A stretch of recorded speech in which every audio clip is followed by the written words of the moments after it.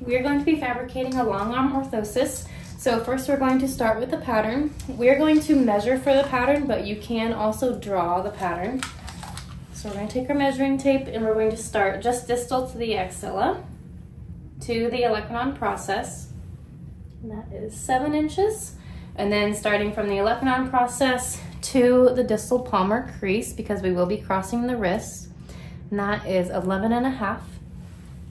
And then as for width, you want to do about half the circumference of the arm. So this is the pattern once on the material. So as for the length, my length was about 7 inches on the upper arm and then 11.5 on the forearm and hand. And then I drew in the metacarpal bar here because we will be crossing the wrist. And then as for width, it's about half the circumference of the arm. Prior to fabrication, since this does cross the elbow and the wrist, you want to pad the bony prominences. So we're going to pad the olecranon process, the medial and lateral epicondyles, and the ulnar head. Once your material is ready, you can begin fabrication. So if the patient is able, you want to position them in supine just to allow gravity to assist you with fabrication.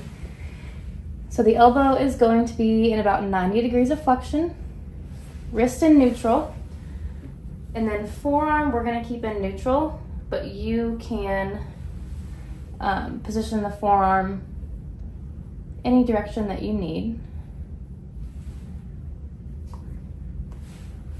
Then we're going to create our seams around the elbow.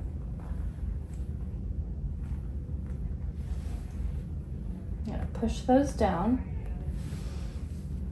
And then now just making sure that you get a good mold around all the bony prominences.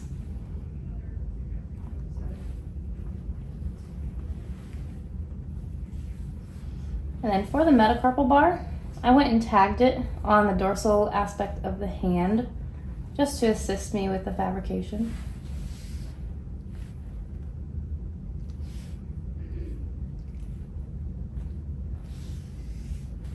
And if you have time during your fabrication, you are welcome to roll the orthosis at the distal palmar crease and around the thenar eminence.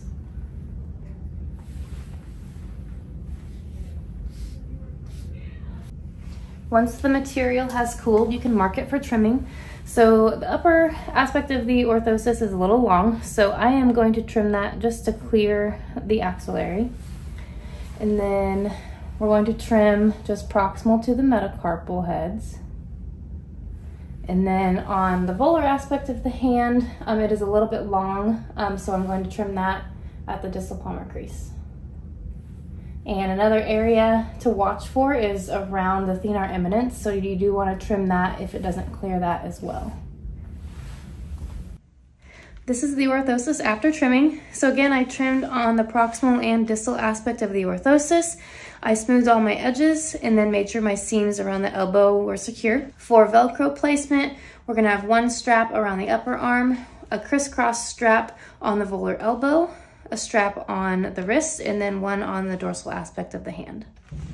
Here's the final product of the orthosis.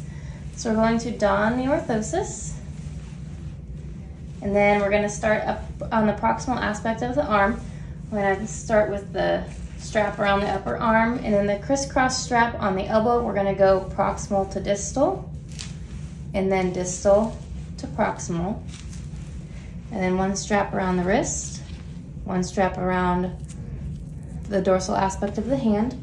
Common irritation areas are at the axilla, so you want to make sure they can perform full shoulder range of motion with no irritation.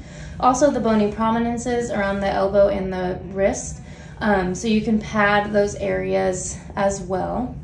And then make sure they can perform full finger flexion and extension with no irritation, and full thumb opposition.